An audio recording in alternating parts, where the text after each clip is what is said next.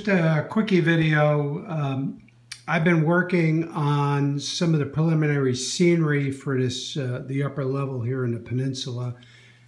I'm using the old cardboard webbing with cheesecloth over the top, and then this part here is plastered along with the river. And we'll walk around the other side. I've kind of got this stuff about the way I want it. It's been that way about a month. The river will kind of end here, and I'm going to have some fascia come up so that it's more rounded and give me a little bit more room here for the city on the other side of the tracks. This will all be in a tunnel in here, so I need to leave an opening. I can always get it from the back, but I got to be able to see what I'm going at just in case something comes off, and I'm kind of thinking about how I might just put some cardboard around the other side or some of that foam board I have.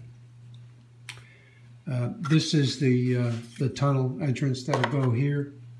And as you can see, I'm starting to work on this area.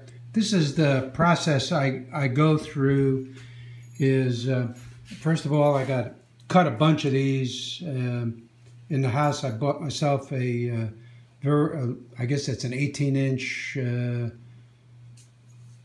paper cutter, and because my hand would be worn out cutting those by hand with big shears. So, but anyway, so I just kind of form them up a little bit. I'm using furniture tacks to tack down the verticals. Here's one of them here.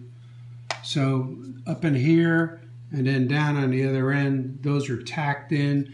Then the cross bracing is going to be glued, and I use Eileen's tacky glue because I really hate using hot glue because all the hairs you get around on the layout. So, but anyway, so this stuff here is now in a process of drying, and I'm using the clothespins, as you can notice, to hold them together while it's dried. So it'll probably take 30-40 minutes. Move away some of the buildings. And then this section right in here, which is now drying because I glued it down, there's a building, this building here is going to be going there.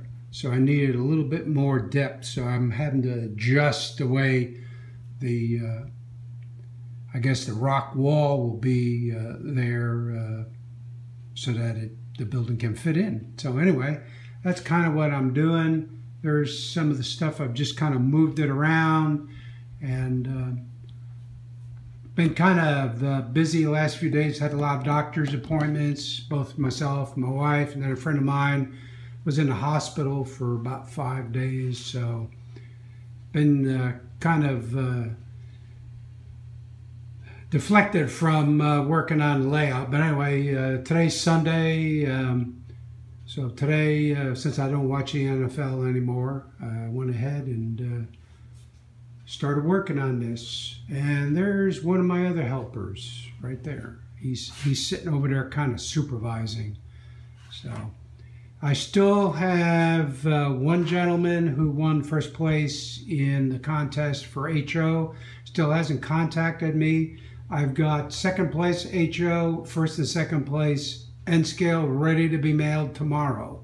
So I need the gentleman to give me his information so I can mail him the first place prizes.